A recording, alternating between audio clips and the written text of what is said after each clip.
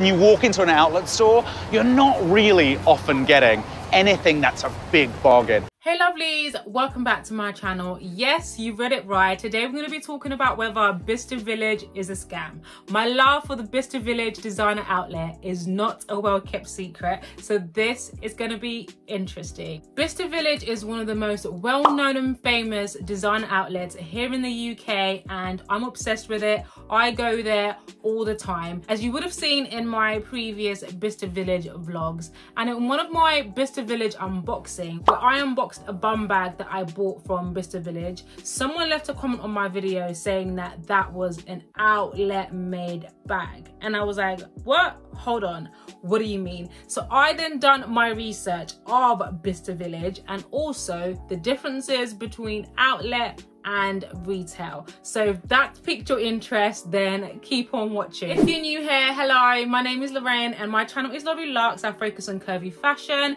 luxury, lifestyle and travel, and if you love that too, and I hope that you do, then subscribe to my channel, press that notification bell and join the family. So in this video, I'm going to be talking about the difference between outlet and retail, the truth about outlet stores, well, the ugly truth about outlet stores, whether I would recommend buying from outlet or whether it's better to actually buy from retail. What is the definition of outlet and retail? Retail is when you're buying from the original store, you're buying it brand new, and it's either new season, a really popular item. The majority of the time it will be full price unless they're having some kind of discounts or sales. Outlets are discounted prices for previous stock or dead stock or designer or any other store. Well, so we thought, right? So when it comes to outlet stores, they are two types of stock. So the first one is leftovers or poor stock. So something that was originally sold in the retail store, but for some reason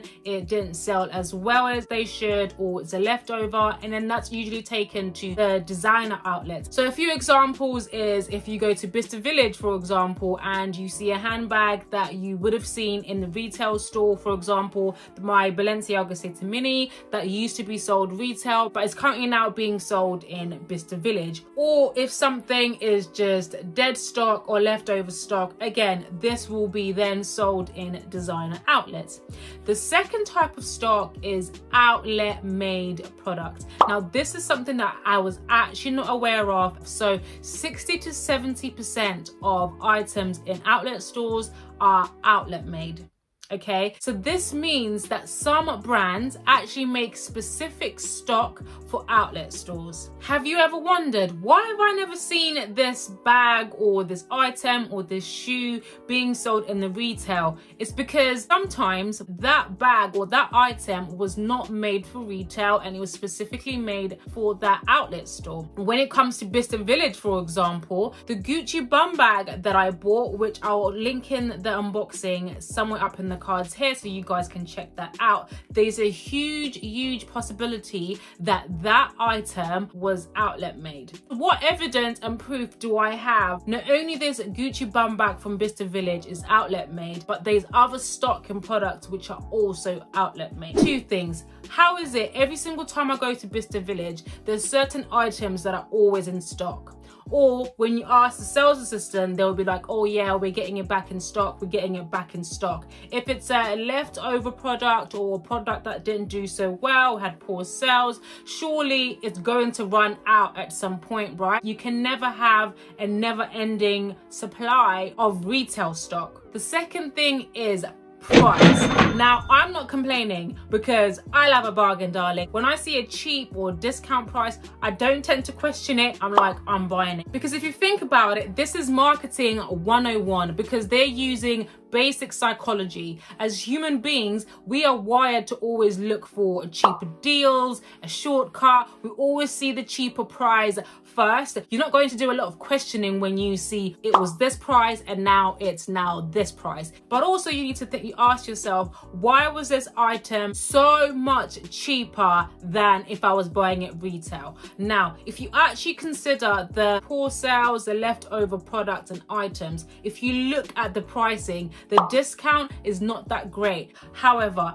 if it's outlet made, it will sometimes be like 50% or 60% off. Like, yes, sometimes it can do with the particular item, how well it did or how well it didn't do, how popular it is in the outlet and stuff like that. But also, if it's outlet made, then obviously it's going to be cheaper than something that was originally made for the retail. Now, what do I mean if it's outlet made? Is there an actual difference with the quality of something that's made for retail and something that's made for an outlet? And the quickest answer to that question is yes. If something is outlet made, then it's priced in relation to it being outlet made. You have to take into consideration the labor that's gone into making that product and also the material that's gone into making that product. At the end of the day, the brand has to make a profit either way. So majority of the time for outlet made products, the material or the outer core material might be the same, but it might be different. It might be like a cheaper leather or something, a different kind of canvas,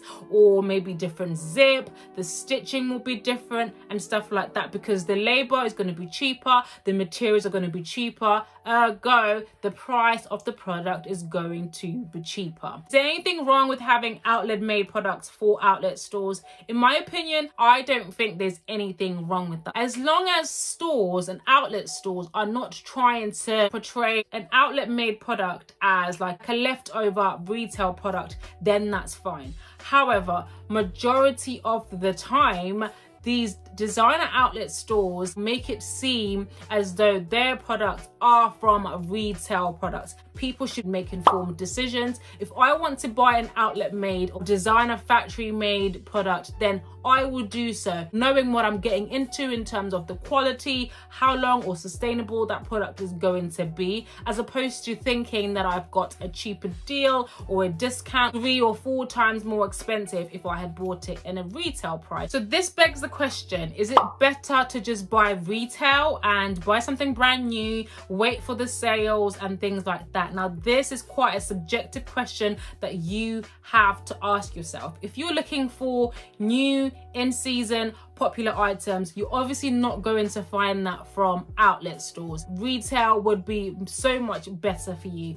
But if you don't mind the possibility of buying an outlet made item, then outlet stores will be absolutely for you. I don't think that Bicester Village is a scam. I think it's just like any other outlet store. As a consumer, it's your responsibility to do your due diligence, to know what you're buying and also where it was made, and also how to spot whether something is outlet made or not. Now, how do you spot if something is outlet made? So if you would like to be an informed consumer and know how you can spot the difference between outlet and retail when you are in an outlet store to know if something is outlet made, then make sure that you subscribe to my channel and also press that notification bell so you do not miss that video. Let me know in the comment section down below what you guys thought of this video. Were you guys aware of outlet made product? If you have enjoyed this video, do not forget to give me a thumbs up, as that really helps me out. And if you come all this way,